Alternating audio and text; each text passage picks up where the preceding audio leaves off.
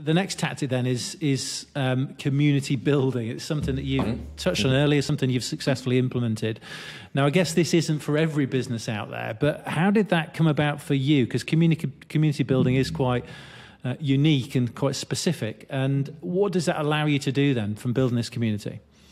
Yeah, I can talk about it from two different perspectives, like how we do it at GetAccept, and then I can also talk about like my experience from building my own marketing community, because I think it's, I did it mostly to learn and then to use it at GetAccept. That was my like initial, and I really think something I've learned is like is how important it is to find your like niche, because there are so many communities out there, especially in the sales and marketing space, right? So there are many huge ones. I think only just a couple of years ago there were very few communities, but few that were super large. The Pavilion, Revgenius, all of those. And now we're seeing more niche communities coming out, like geographically niched, but also topic niched.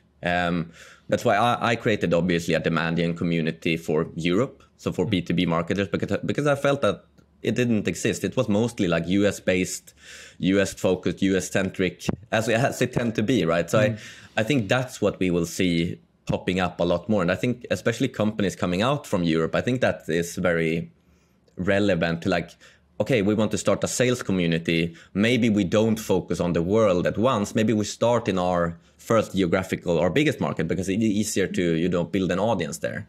And something I've also noticed in this marketing community I'm running is like we are approximately, 450, 500 members now, but there are so many, and we can, Chris Walker talks about this dark social a lot, of course, but there are so many recommendations of tools and so many recommendations of things that will never end up in any attribution software or anything, but they probably have a big effect on people's minds and what they eventually go with.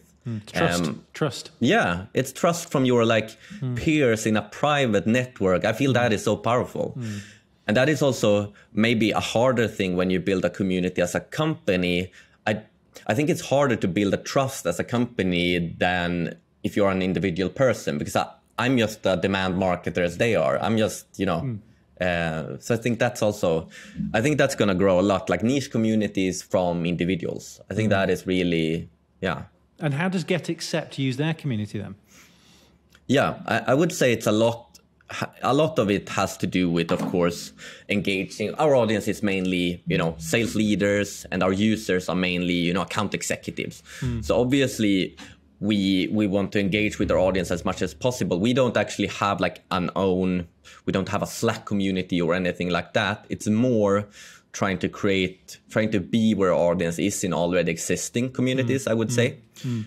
Sales confidence is an excellent example in the UK, as an example, where we are a big part of that. It's like an event-driven community for salespeople. So we're more trying to be part of communities we're trying to empower our employees to be part of those communities, because it's like we as a company, we can't be part, and then we need to have our experts, like our salespeople. They need to be part of it because they want to, not because GetAccept wants to. And I think that's important also. And it's powerful because then they can talk about actually their jobs, and people can relate to them, and how they ultimately then use lots of different solutions, but including GetAccept solutions. So it kind of makes sense. So.